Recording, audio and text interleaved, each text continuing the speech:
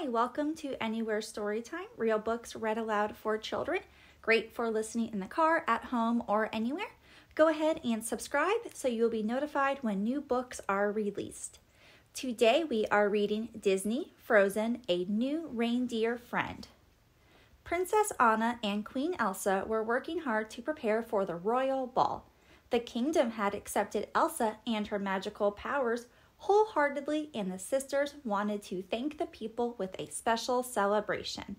"There you are, Elsa," Anna exclaimed, bounding in with a tray of crumb cake. "I haven't seen you all week." "I know, I've missed you," Elsa said. "What do you think?" Elsa asked, nodding at the decorations. "I want the people of Arendelle to know we care. This ball should be something they'll always remember." "Simply having a ball is special," said Anna. Just then, Gerda entered the room and looked around.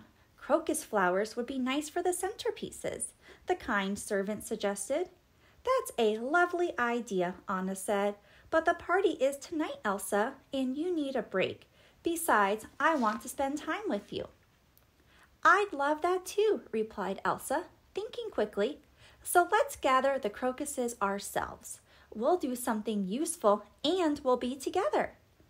Olaf waved as the sisters ran out of the castle. "Hi, Anna. Hi, Elsa. Where are you going?"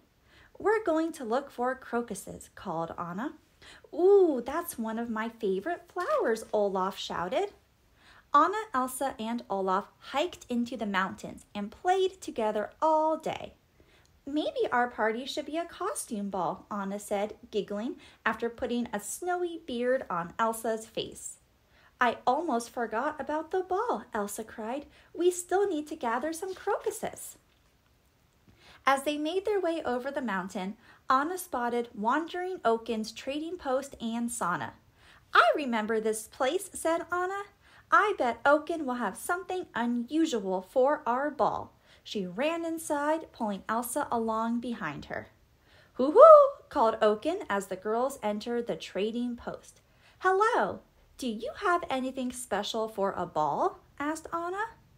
"My big winter blowout special is going on," Oaken exclaimed. "Half-off shoes for walking on snow, or carts for sliding down mountains." Back outside, Elsa laughed as Anna pulled the cart and snowshoes behind her. "We already did the winter and summer thing, remember?" Anna grinned. "I know, but he was so nice. How could I say no?" Anna grinned.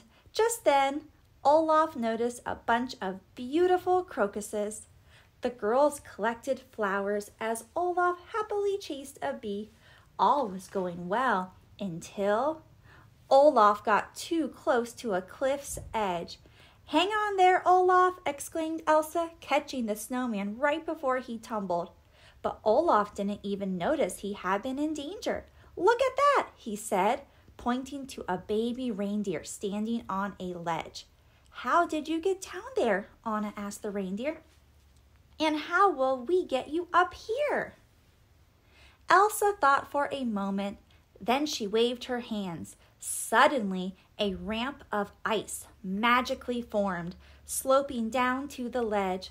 "Cool," said Olaf. "Now she can climb up to us." Carefully, the reindeer stepped onto the ramp, but she fell right back down. The ice was too slippery. "Now what?" asked Elsa. "I know," said Anna. She grabbed the supply she had gotten from Oaken and slid down to the reindeer. "Hello, little one. Let's get you out of here." First, Anna put the snowshoes on the reindeer. "I knew these would be useful," she said. Then she threw a rope up to Elsa. "Pull!" Anna shouted. Olaf helped too. Before long, everyone was safely back at the top. "Can we invite the reindeer to the ball?" asked Olaf. "The ball!" Anna and Elsa exclaimed together. They were going to be late. Elsa pulled Anna and Olaf onto the cart. "Hold on," she said. Using her magic, Elsa created a snow slide that led all the way down the mountain. After an exciting ride, Elsa, Anna, Olaf, and the reindeer landed right in the middle of the ballroom. Crocuses rained down on the guests, who were delighted with the grand entrance. "You did it," Anna told her sister. "Nobody has ever seen a ball like this before." Elsa laughed. "And best of all, we're here together." The end.